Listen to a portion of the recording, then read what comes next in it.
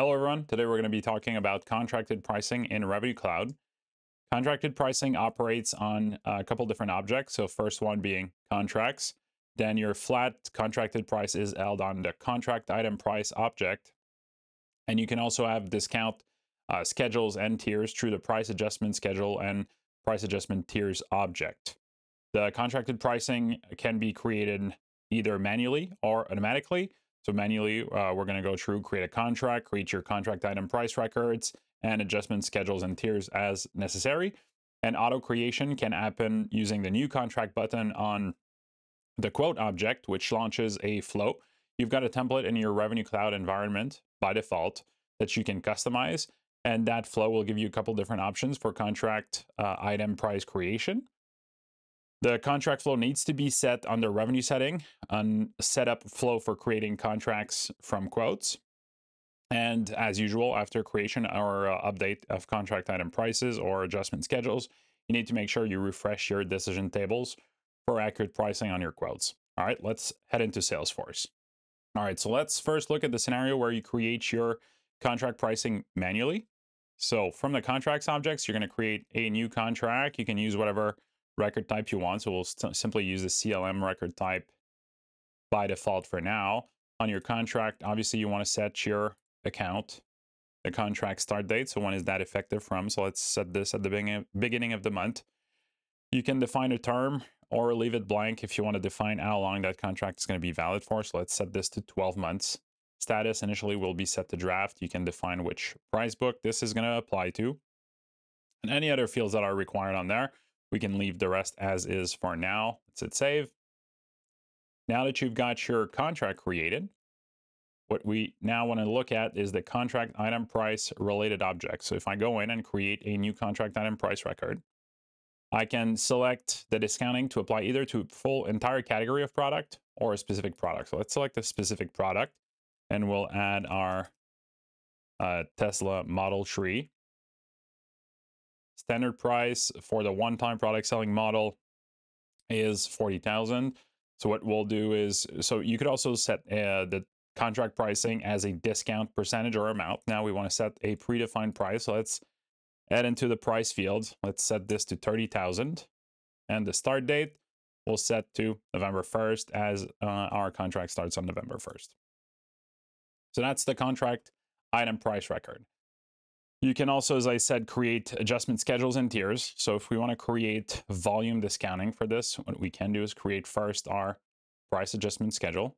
Effective from is also going to be on November 1st. Effective to can be a year down to the end of October in 2025. Schedule type is going to be volume. Adjustment method will leave to range, and price book again will set to standard price book. And what we can do next is within your schedule, you want to create a couple different tiers, as many as required, right? So create your first tier, which is going to be, let's do percentage based, and then we'll make sure you relate it to your adjustment schedule. Lower bound, let's set to 10. And let's say that you get a 5% discount above 10, up to 20 in the upper bound. Effective from is again going to be November 1st. The product, we'll select same product we have on our contract item price and one time for the product selling model. All right. Once you've created your first price adjustment tier, you can create additional ones as required, right? So I've got now from 10 to 20 for a 5% discount. So if we need to create one more, we can go back to our price adjustment schedule, create a final tier. Let's select again our price adjustment schedule. We'll do again a percentage discount. Let's set this to 7.5. Lower bound is now going to be 21, no upper bound. So anything 21 and above gets the same discount. Make sure your effective from and to matches what you've got at the header level as well. Again, we'll select our product and product selling model. You can hit save. And now your price adjustment schedule and tiers are created. So you've manually created the contract item price, and adjustment schedule. What remains now is that contract needs to be activated and the decision tables need to be refreshed. So once you, you also need to make sure you also activate your price adjustment schedule before you can activate your contract. So activate the price adjustment schedule, then go back to your contract and you can now activate it. Once the contract is active, you can now create quotes from there. But as with other price related actions in Revenue Cloud, you want to make sure you refresh your decision table. So the decision tables that you need to refresh at this point are contract pricing entries and price adjustment tiers as well, which is right there. Tiered adjustment entries need to also be refreshed. So what I've done here is if we refresh this, those should be coming up to the top. So what I've set up is a flow where on contract update, if the contract is set to status equals activated, I have two price actions. One that is going to refresh the contract price decision table. So you always have that Apex action available in flows where you can define specific decision table API name, and that's going to trigger the refresh. You can also set the refresh to be incremental to consume less of the available refreshes that you've got within an hour. So in this case, I set it to incremental equals true. And I still did the same thing for the price adjustment tiers.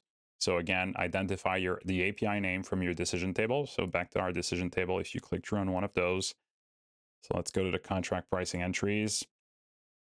And you want to grab the API name from here and make sure that that's what gets triggered. Now that flow has been triggered because I activated my contract, let's simply give this a minute and we'll come back when the tables are refreshed. Once your tables are refreshed, then you can go back to your contract, as I said, and then you want to create your quote from the contract itself. So you do have that relationship from the quote to the contract. You can give your quote name. So let's call this contract price testing. Let's assign it to the same account we've got on our contract. Define whatever fields you need to define on your quote. And then we want to add our product on this quote so we can select test that the pricing is working as expected. So from our Tesla catalog, we'll go in, select our model tree, add it on there. So as we can see, the standard price is $41,999. We're going to add this to the quote, hit save.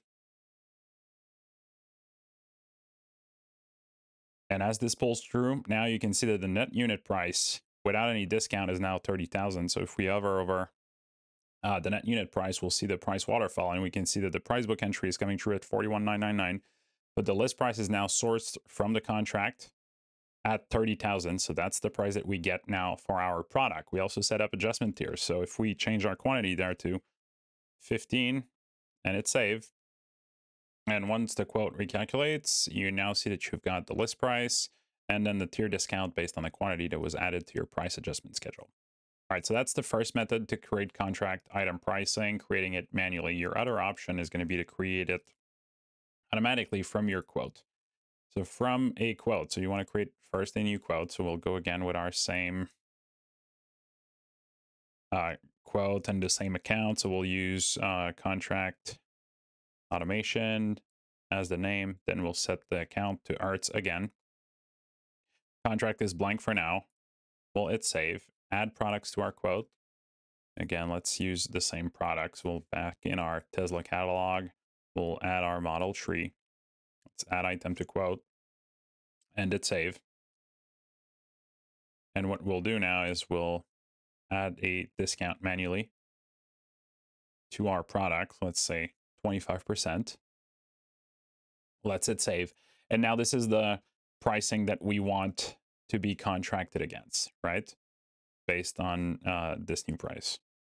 25% is the discount that you want to create on as the contract item price going forward for this customer. So you've got a couple different options in the menu up top, right? So you have new contract and create contracts, two buttons that are available within Revenue Cloud.